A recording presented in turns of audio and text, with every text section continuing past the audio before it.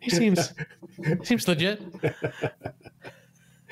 Oh wow, that's the only, Dennis. It's first been belly laugh today. It's been a whole fucking month, man. I know. Welcome back. What has happened? I have missed you. I have missed this. I have missed all of the extra work and shit that I have to put into this.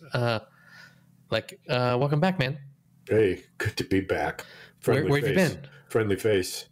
I've seen you since vacation, but no. No, you have not. Oh my word! Well, vacation's a big topic. We did. You did vacation and annual road trip number 2. Kalamazoo to State College, PA to Washington D.C. to Surf City, Topsail Island, North Carolina, to Myrtle Beach. Well, you saw me in Myrtle Beach. I mean, we briefly had a video call, a brief virtual interaction. Yes, but I have got quite a story to tell you about a artifact. If you remind me later, an artifact that John White found. That was. I mean, why don't I remind you right now? Because let's fucking go. I thought maybe I don't know. I got the agenda from you. It was like 3 pages of unfinished business. I mean, sure. we there's so many TV shows that we were like just almost on the cusp of finishing that have now finished that we have to talk about, and then new ones that have begun again. I would rather jump in with talking about Succession right away. And then I'll tell you the story about the Myrtle Beach later. Wow, what a tease! You slutty little. I ended up seeing a bit of it again, and as luck would have it, it was probably one of the, if not the best scene in all 4 seasons of Succession. Okay. And I'm gonna. You saw it too. I've seen I'm gonna see if one of 2 ways to put this. One of what was your favorite scene is one boring way to put it. A more exciting way to put it is. Can you guess which scene I'm suggesting, whether or not it's your favorite scene or not? That's kind of a different question, isn't it? I mean, this particular episode, I don't know. It felt very, oh, yeah, it's this thing again, where it's these high status important people bidding. There's a bidding war, which feels like every other fucking episode of Succession before. Well, it's the same bidding war that's been the subject of 2 seasons. I mean, it's not like another one. It's the same. It's like who's going to take over Daddy's business? Blah blah blah. The best scene of this particular episode, man, it was all very. Like I liked how. Who is it? Tom. How Tom and Shiv and Shiv. They had that moment of like, well, this is like where we are now. I kind of liked that particular. That in fact. That like. That was my favorite scene.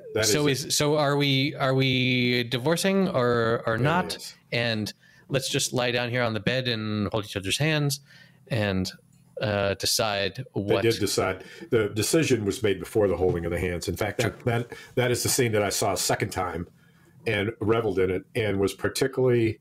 Are you telling me that I won the prize? Yes, you won the prize. Sweet. Which is you get to see the 2nd season of Succession. Or the 2nd episode of the 4th season.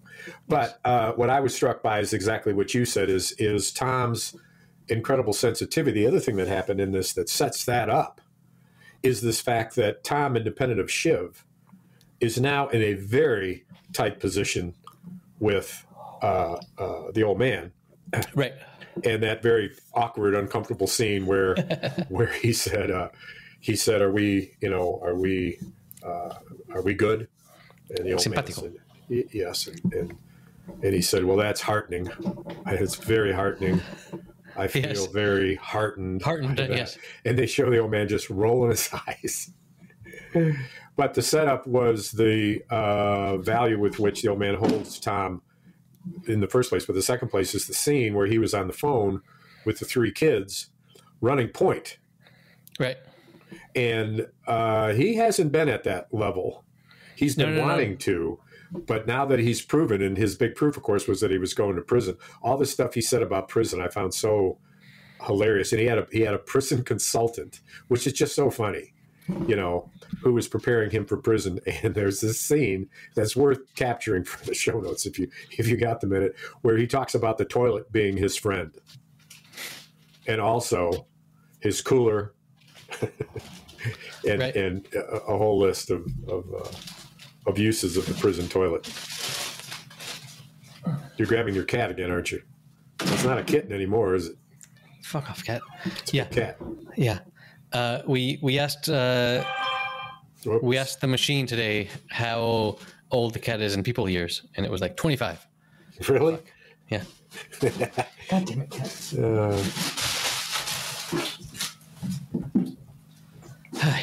Anyway.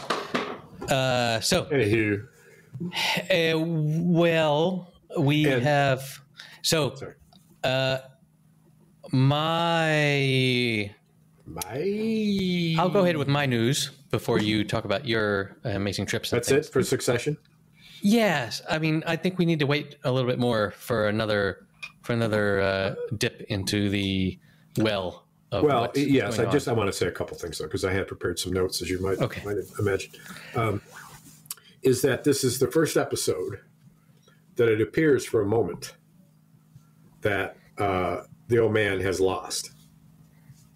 And but that's been teased since forever. Yes. Well, if you're not fool enough to believe it, are you? Oh, well.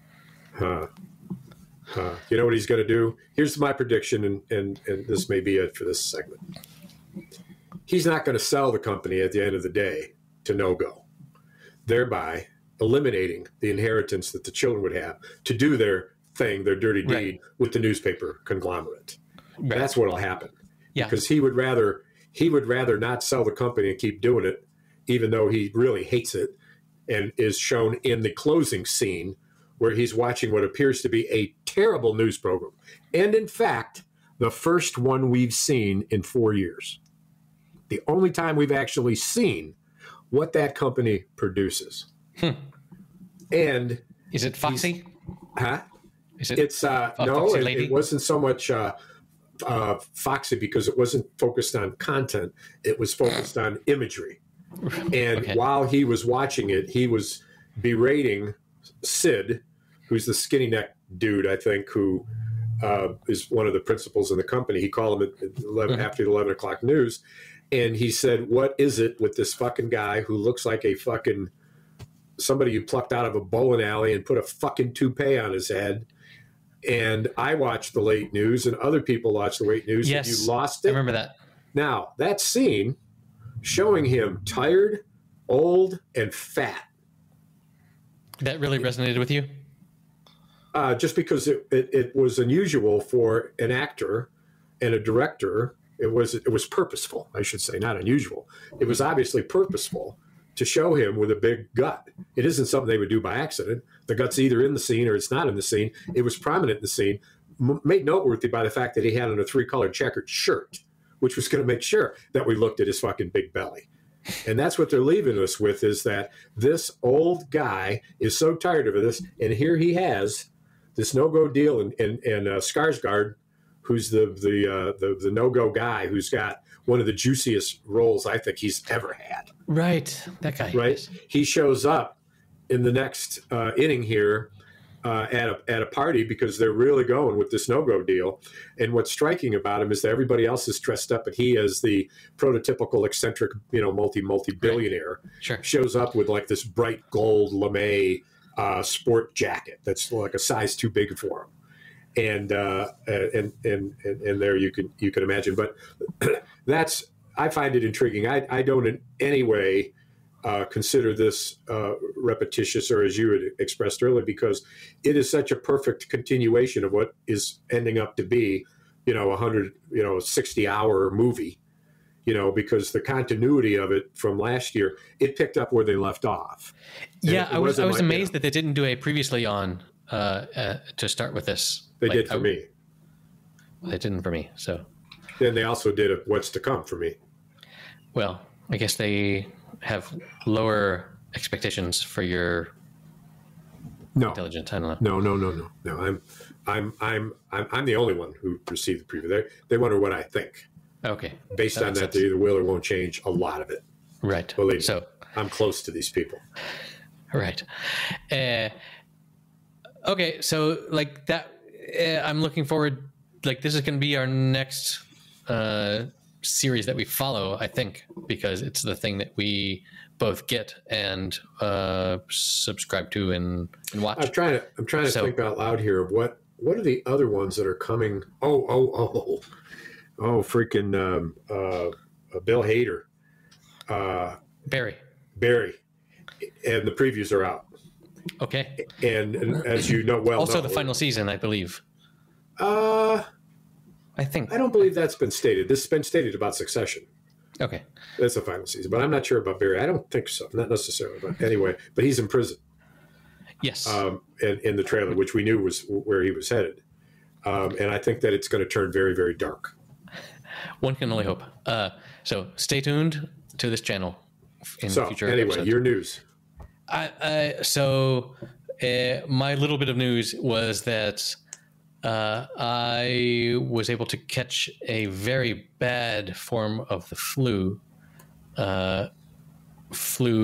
Influenza B, it was. Ooh. That I tested positive for. Not influenza. A. Yeah.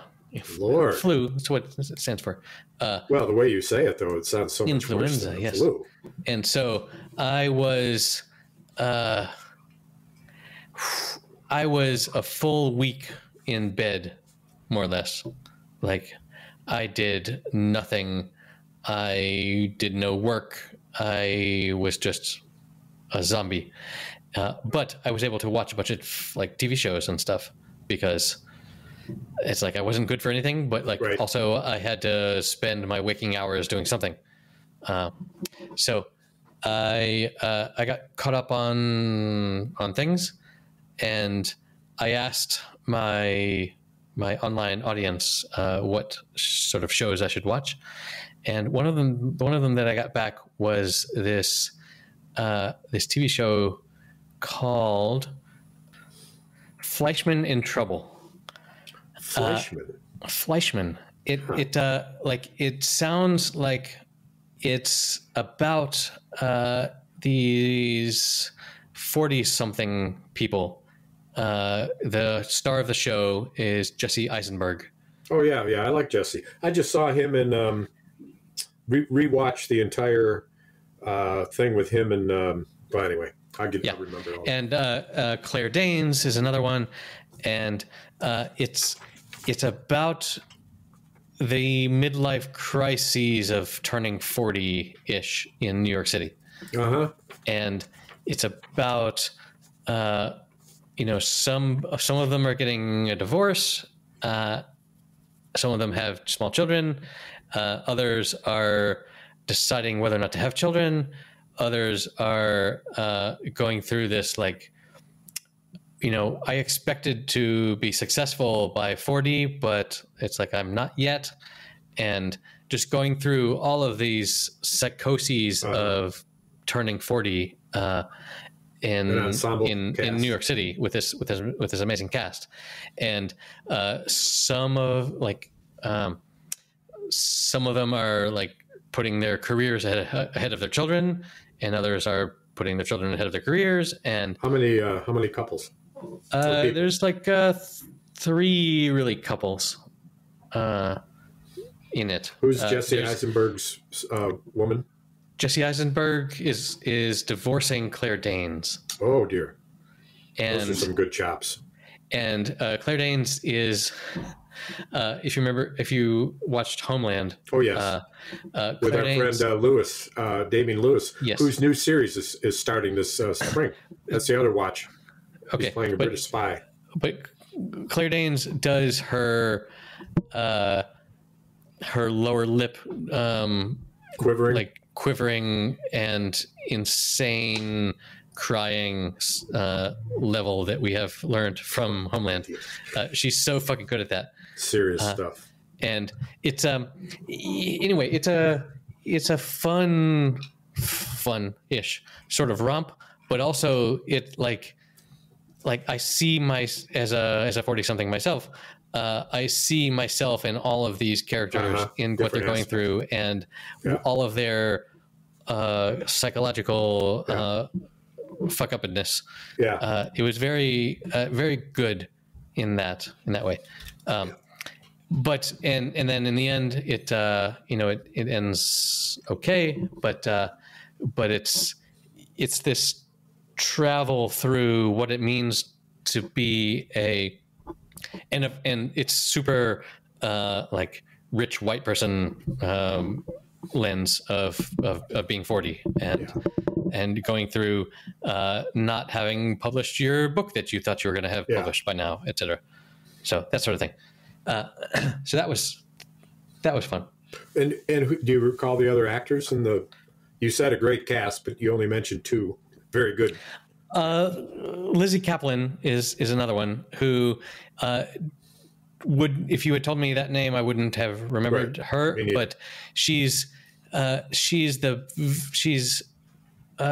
perfect best friend sort of foil for everything. Yeah. And no other really famous people, but good actors. But a very good showing in general of a 6. How many episodes? 6. No, there's 10. 1, 2, 3, 4, 5. Yeah, 6 episodes, and like one of them is a lawyer, and the other's a doctor, and they're like, life should be good now because I'm at this level. And not so much. Yeah. So you would enjoy, since we're talking about Jesse Eisenberg, is that he directed. God, I wonder if it's him. You have to check. It may not be him, but it's Garden State with Natalie Portman. But I wonder if I got the same guy in mind. Check Garden State, because I know that's the name of the movie. But no, it was Zach. It wasn't Eisenberg. It was nope. Sorry. Yeah. Yeah, there's a bunch of white boys that look the same. Zach Braff. Very general. What's the name? Zach Braff. Now that I mentioned it, know that it's a great movie, and if you like Natalie Portman, you will love this movie. Okay, she is just the best character. So that happened, and also you went on vacation. While I was sick, you asshole. So tell me about. Sorry, man. Well, we did. Me and brother Jojo did the road trip again. I traveled out to State College, which is about a 9-hour drive from here.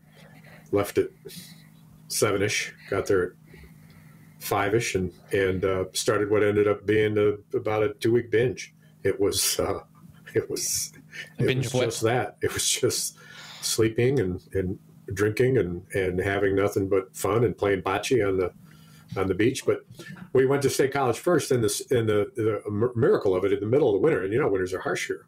I'm looking at the forecast as I got there, and kind of on the way there, I was checking it out and realized that in 2 days after I got there, there's going to be 2 days of 50-degree plus weather. In fact, one day it was 55 and sunny. Wow. So my youngest brother, who's the fishing expert, I said, man, don't wait till Thursday to come on Wednesday, because Wednesday and Thursday is supposed to be the 50, so go fish trout. And I said, Joe, do you have any trout fishing streams nearby? And Joe, who's been a trout fisherman for pretty much all his life on a very periodic basis, says, I don't know. So I Google trout fishing streams near me. Yes. And the most famous trout creek in all of Pennsylvania, yeah, baby, showed on a MapQuest that was 3.5 miles away.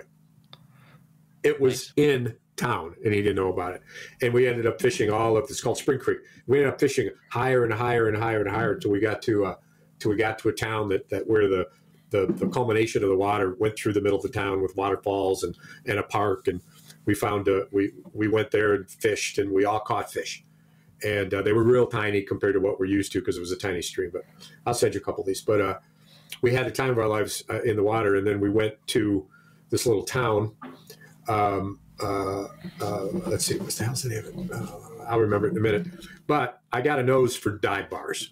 Mm-hmm. I can go into any town and I'll find a dive bar that just is it's always. Yes, you would. So, of course. So I said, you know what? I'm going to ask. I said, what? You know, we went to a place that was like newly open and kind of a modern motif, and it was a little stiff. And I'm like, oh no, man. I said, this ain't no dive bar. No, and I wish I hadn't gone. It was like a bar in a restaurant kind of thing. And I asked a waitress. I said, "Where's another bar nearby, whatever?" And she said, "Oh yeah, there's this one up the street. It's like really rad, man. I mean, you go there and it's like real laid back, and you can still smoke in there. This place is so old, and you'll see the sign." So we went wandering around, and my brothers were with me, and sure enough, we found it and went in, and there was a list of people that was about 10 people deep who were banned. Nice. Now, when you're in a bar where there's a list that deep of people banned, of course, you got to ask the question as if you don't know the answer. Why are they banned? They're always banned for the same reason. There's no other reason that you're banned. It's violent behavior. That's it. Okay. And I asked the bartender as we were sitting there what it would take to be able to get my brother on the banned list. Nice. Because I thought it would be a point of infamy. Good question. A point of infamy. He said, "Oh, you can't do that unless you start a fight." And then he leaned over to me. He said, "Or unless there was a huge gratuity involved." Which nice. I didn't do. In fact, I probably should have. Now that I think about it, but here's $85. Ban my brother. Yeah, bingo. Right, bingo. Here's to that. So we, Jojo and I went to a couple breweries that I'd never been to. One was real cool near another, maybe this same trout stream, which had a lot of tributaries to it. And State College, as you may not know, Pennsylvania, as you may not, I'm not sure where you've ever traveled there, but it's one of the most beautiful parts of the country in the way that the huge hills, escarpments, and canyons are formed all through the part of the state where we travel. In fact, one of our routes coming all the way from North Carolina past D.C. traffic takes us off the interstate and over a mountain, ends up on a 2-lane highway called Stumpy Lane, where the road is so narrow they couldn't afford to put 2 stripes in the middle because they wouldn't fit. There's literally 1 stripe because it's so narrow. Up and up and up and up, following a beautiful creek, you get to the top of it, and you come down. Now, a year ago, on road trip number 1, I followed the advice of Mary and took this route, and we laughed because the name of my other brother's stump removal business is Sean says stump removal, and we call him Stumpy. So the fact we're on Stump Lane meant something, from familial sense. And as we were, this is a year ago now, as we're coming down the mountain, there's a town, Pennsylvania town called Huntington, and we were within an hour of home, and my beer alert was going off. I looked over at my brother, and I said, "Damn, I'm thirsty. How about you?" And he looked at me and he said, "Yes, I am." And I said, Mary, brewery's near me. In 500 feet, take the next left, take the following right for 500 feet, and your destination will be there. It was like 700 feet away. Nice. You go into this bar, and it's all made out of real pine wood, including a debarked, varnished pine tree that looks to be holding up the roof, a pine bar, etc. And a great time was had by all, and I was thrilled, of course, because they had 3 ambers. Yeah, they had like 12 beers, and 3 of them were ambers. So we're talking, we're having fun, and this is the funny story of that event and the oddness of it and just the serendipity of it, where my brother, I'm getting ready to leave, and I turned to my brother to see if he's coming, and as he's taking a step, he's got some type of a cracker or something in his mouth, and he's starting to put it in his mouth, and I snatched it out of his mouth and popped it in my mouth and started chewing on it. And I started going, "Oh my God, what is this?" It was a dog biscuit that the place made out of the used hops, and the used materials from the beer. And my brother was so cagey about this. He knew that if I saw him taking something to eat, that I would snatch it, and I did. And the place had like 4 staff, and including the brewmaster who was there, and we were having fun. There were about 5 or 6 people there, including a Ohio State fan. I gave this guy such shit in a way that was funny, but maybe not so funny, But anyway, that's the story of the bar. So now, speed up to year 2. That was just all background. Year 2, we're absolutely stunned that Mary takes us this way again. I don't know why we would be, but when I said my map quest. my Google Maps. When I said I love that you call her that. when I said to my brother on the way back, we were several hours in the trip. It's almost a 10-hour trip back. Said, are we going to go through Huntington? He said, no, that's way out of the way. I said, well, that's too bad. I wouldn't mind going to that brewery again. And he said, no, blah, blah, blah. And so we found ourselves on Stumpy Lane and remembered it fine. Oh my God, we've been here. He couldn't barely remember, but he's got alcohol-induced Alzheimer's anyway. So we don't expect a lot out of his memory. Don't we all? Yeah. But as we came down into the town, of course, and crossed the mighty Juanita River, which is enormous. Yes. We came down and went to our bar. And here's just one quick second of background. The whole trip, we were in a quest for live music, and we never really found it. We saw an outstanding bluegrass duo of a fiddle player, mandolin player, and a guitar player that was unbelievable. Mm-hmm. But that was on the first day of the trip. And then for another 2 weeks, we never found it. Not in Washington, not in Surf City, North Carolina, not in Hampstead, North Carolina, all the places we were. And so when we show up at this bar, there's a duo, 2 guitar players who are going to open up in 15 minutes. They kicked the shit out of this music. My brother and I just looked at each other and clicked glasses and said, it's going to be a good day. Nice. So sweet. A lot more stories to all that. Wow. So, including a bocce story. Remind me of that whenever you want to hear it. Whenever I want to hear it. So we have some loose ends to tie up from people that have been listening to our previous one like 4 months ago. We have Your Honor, and we have The Last of Us, where we had not seen the end of The Last of Us last time we spoke, but now we have, and the same for Your Honor. Well, let's dispense with Your Honor first. Let's dispense with your thoughts. I mean, it makes sense that it had to conclude in a courtroom, and I did not at all mind the familial murder that sort of put an end to one of the storylines. I don't know. It's like I'm glad that little man is more or less free, but and it seems like everything's going to keep going how it is, and little man is free, but escaped on with a different identity, and there you go. I don't know. And a scale of 1 to 10, it was. I mean, we had a low bar. We'll give it a 7. As a finale. I give it a 6, and it was pretty predictable. The acting was great. The woman who plays the lawyer for Little Man was outstanding. Yes. The courtroom stuff was quite good, I thought, and on point. And I'm a critic of the show because of their what I would think that they the way that I feel about it is that they're insulting their audience by acting like we're stupid enough to think that X, Y, or Z is in any way realistic. Mm-hmm. And so I was happy to, in fact, I thought of this while I was watching it. I'd be happy to report to you that I thought that a good part of that was good.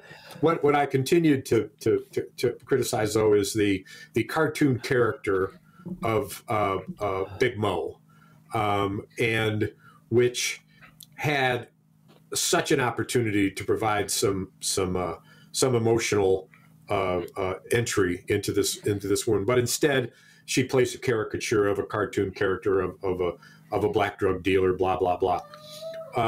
But here's the point that I'm certain to make, and I don't really want to talk about it because I don't think it's a very good show. I would give the show overall over 2 seasons a 4. I would give this particular episode a 6. Sure. But the ending of it, of course, was stupid, and they would have us believe that an assistant U.S. Attorney General went to a gate of a prison and dropped off a prisoner, and the way that he entered the prison was by walking through this huge gate in the front of the prison. Right. Yeah, I remember there were parts of it where I was like, this doesn't seem legit. Are you kidding me? And the thing is, while I've got this huge stomach for these absolutely science fiction dramas, like, of course, The Last of Us, I have no stomach for what it intends to be a realistic life drama. And in the case, add insult to injury, in certainly my favorite city in the United States, I don't think they do it justice. And I think they do a good job of showing the city, frankly. And I love where they go. The headquarters for Big Mo and Little Mo, and as it turns out, Little Man for a little while, was Buffa's, which is a bar I've been to, and in a neighborhood where I hung out a lot. Nice. And so all of that kind of neighborhood stuff is always, great. But in a movie like this, unlike Tremmy, which is set there as well, which is very well done, this show is so bad that it doesn't give me much joy to see great scenery. Right. And I don't think that Michael, in any way, is a character that is credible for Louisiana. He's got no accent. He's got no Louisiana feel to him. There's nothing about him that makes us think he's a Louisianimal. And one of the reasons is Louisianimal. Louisianimal. They don't show him Partying, and you cannot be a Louisianan unless you party. That's the state motto. Fuck yes, let's have a good time. That's it. So I actually, and this is my final point, I suppose, I'm glad to see it's over. Yeah, I'm also happy to stop talking about this show because it was a thing.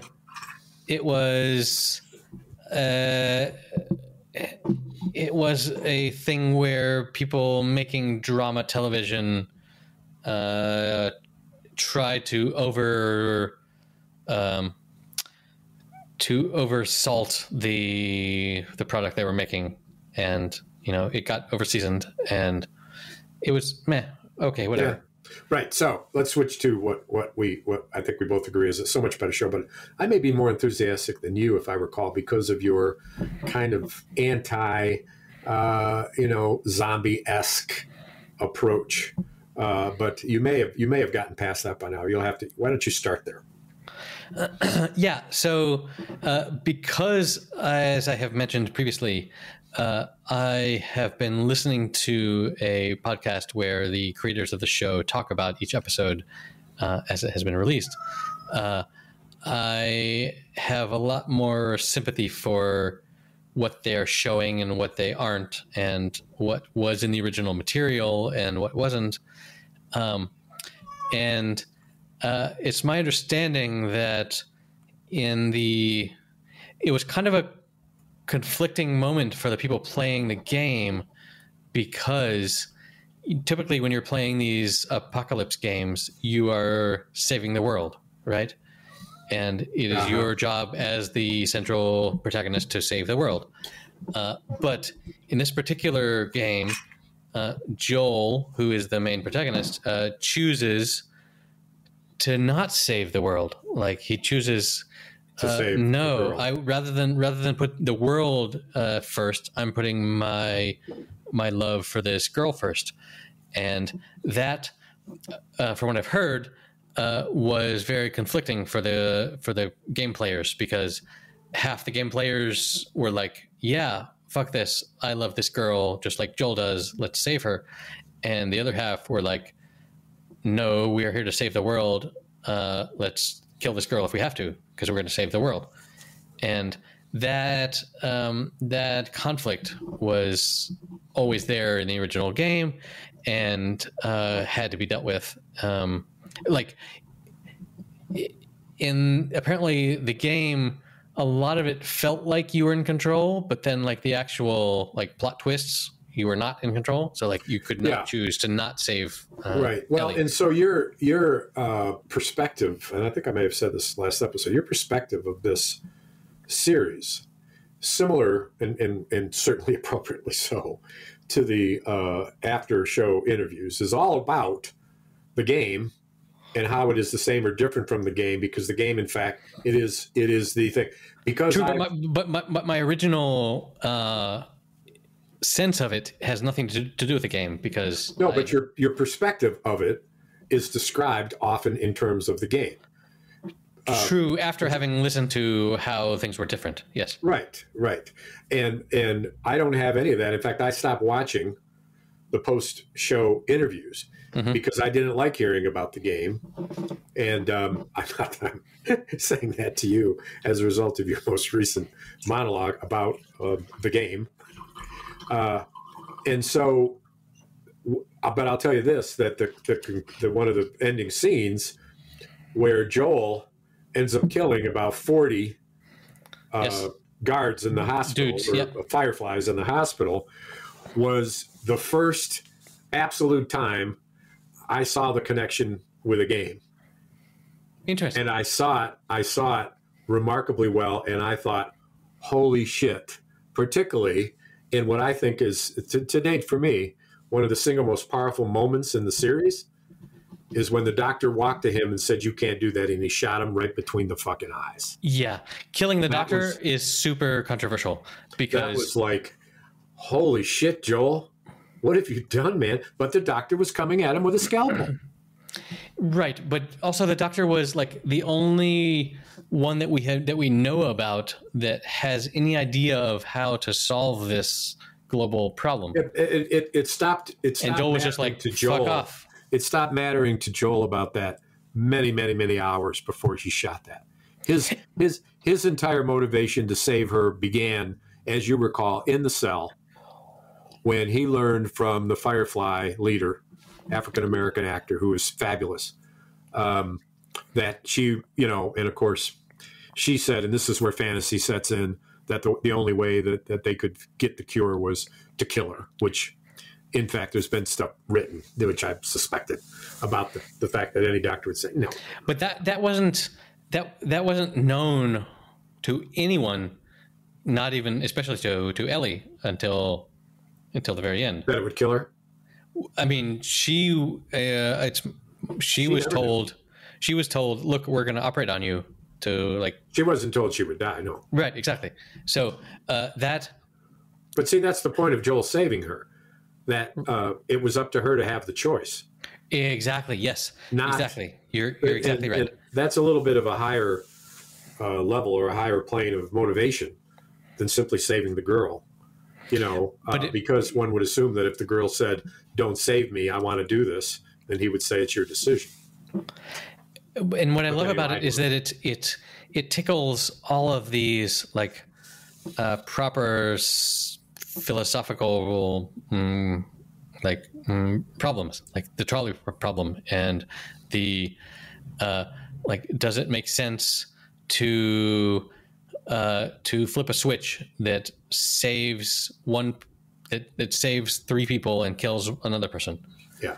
And that sort of scenario. And the extreme example of the trolley problem is there are 5 patients in this hospital that need 5 different organs.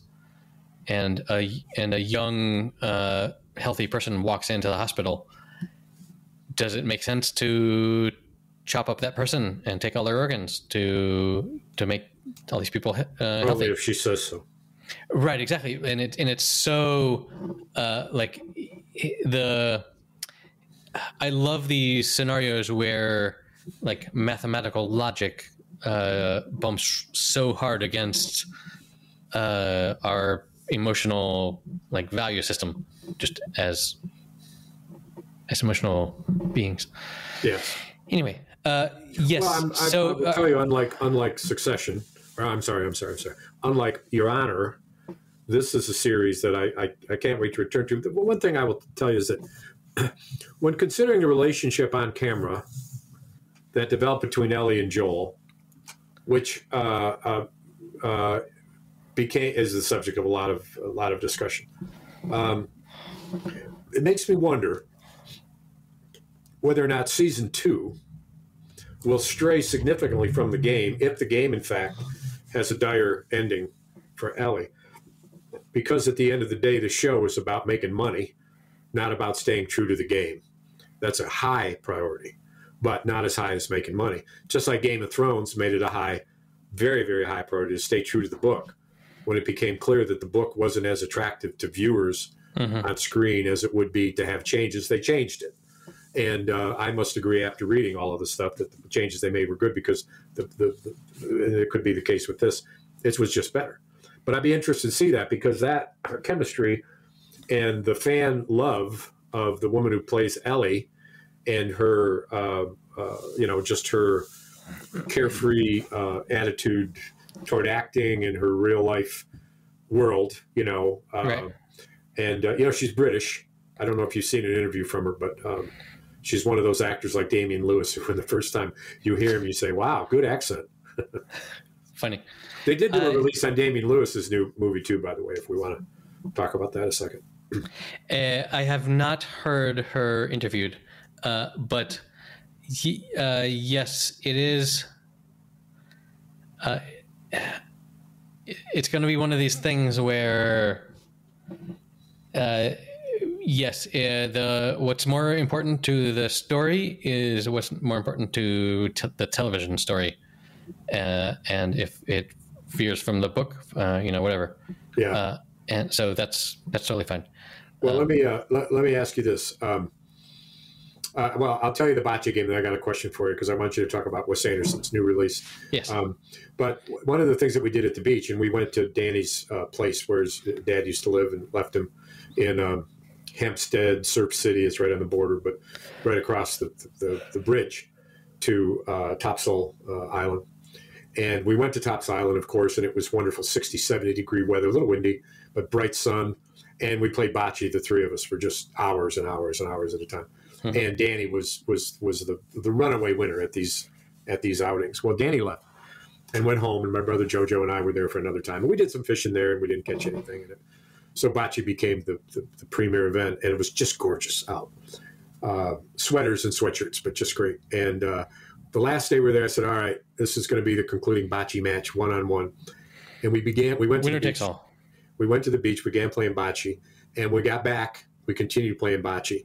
Then we culminated with me serving him I must say, a gourmet meal of flounder, just fabulous.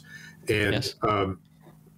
The end score after 12 games of bocce was Joe 0, Dennis 12. So, and I promised them I wouldn't tell anybody. So our entire listening audience understands the lie that I told them. You destroyed that. It's just destroyed. Sometimes I won the game. Sometimes I won the game in 5 throws. 5 throws in a row, and it's over. Wow, it was fun. Oh, so tell me. Yes. Your communication to me about the new Wes Anderson release. Yes. I found fascinating, because the language you use is just all Erik. I mean, it is Erik-esque in its description. So tell our listening audience what you wrote me. So I discovered that there's this new Wes Anderson movie. I don't know where I saw about it, but it's so fucking Wes Anderson, like all beyond Wes Anderson. It's Wes Anderson to the fourth power. Like everything is so symmetrically choreographed, and it's also like ye olde timey, but also just very, very different. And so the most amazing part of the trailer to me was to see the list of top actors in the industry. Sure. Right. And understand that the trailer, which was quite lengthy, could not include all of the cast members, right, because there wasn't time, including we never saw Jeff Goldblum. Right, or Ed Norton, or any of the yeah. It was just all like, these are all the people that are in this movie. It's because I'm fucking Wes Anderson, and I can ask them to come I here. I can have them come and do a 2-day shoot.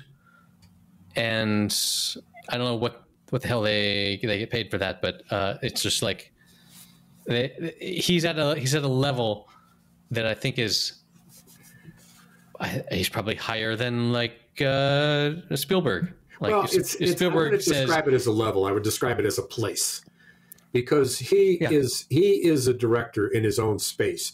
There's no one directs like him. Nobody. And so if you want to talk about Spielberg or anybody for that matter. You're talking about somebody in the common understanding of the film industry, right? This is not that. This is not that. This couldn't be more different. Yeah, this is come for 4 days, and we're going to work you into this film. And if you're Samuel L. Jackson, we're going to fucking work you into this in one scene where you say, why are these towels wet? Is he in it? No, I just made that up. But that's the sort of thing where he could be in one of the scenes just being like, why are these towels wet? And that would be enough. Hey, speaking of Samuel L. Jackson cameos,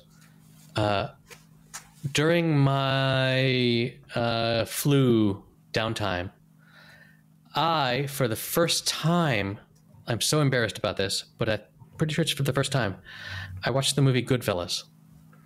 Are you kidding me? And I know so many of the tropes. Like, the Goodfellas is in my cultural understanding. Like, I know so many of the bits, but I don't think I'd ever watched it all the way through. And so I did not know that Samuel L. Jackson was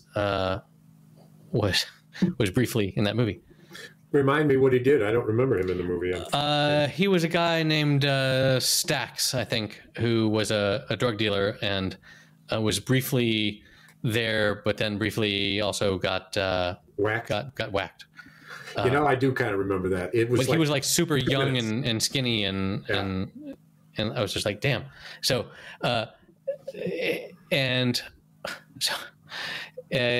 just in weird symmetry to that movie, which was basically Ray Liotta was the protagonist. Oh my God! Recently deceased. But I also saw his last movie, titled Cocaine Bear. Ray Liotta's? Yes. Have you heard of Cocaine Bear? Oh yes. It went fucking viral last Christmas as this is the craziest fucking movie ever. It's about this bear that really loves cocaine, and it is that, but it's just one of these fun, stupid movies. And who's the lead actress again? I'm blanking her name. She's in a lot of funny stuff. The lead actress, that's hard to say. There's several lead.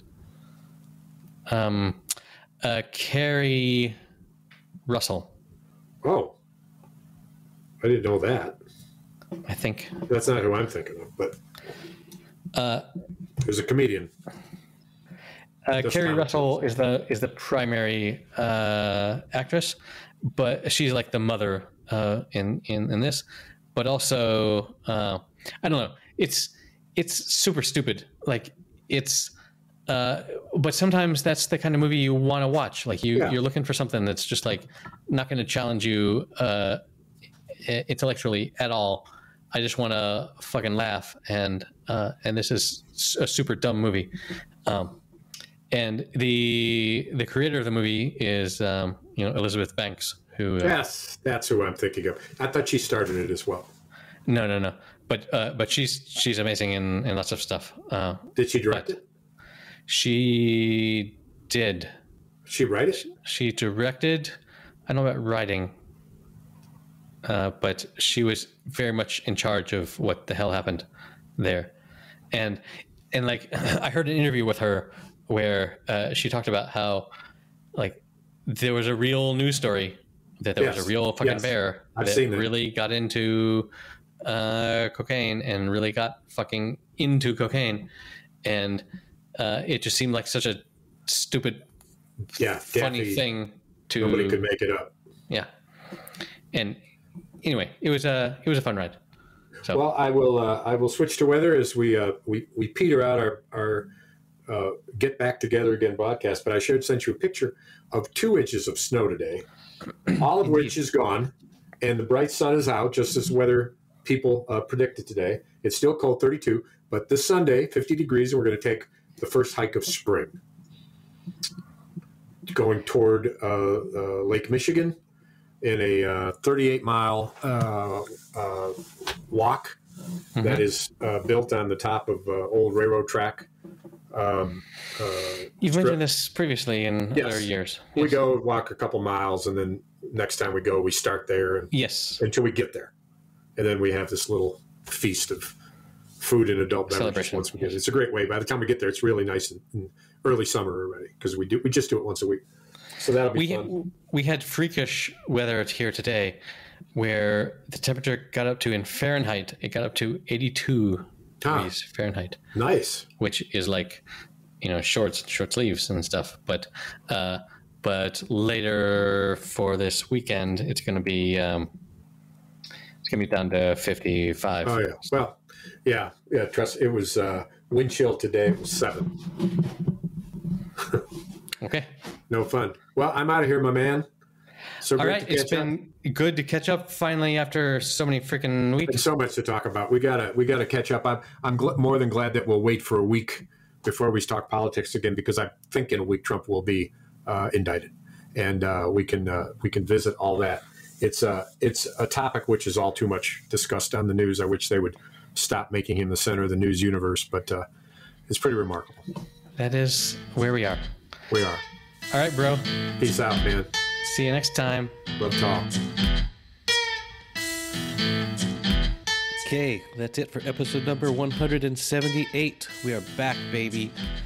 You can find the show notes at happyhour.fm/178. You can help support the show at patreon.com/happyhour. We would love that. And if you give it the gin martinis level, you can watch videos of us talking at each other. Welcome back, everyone. See you next week.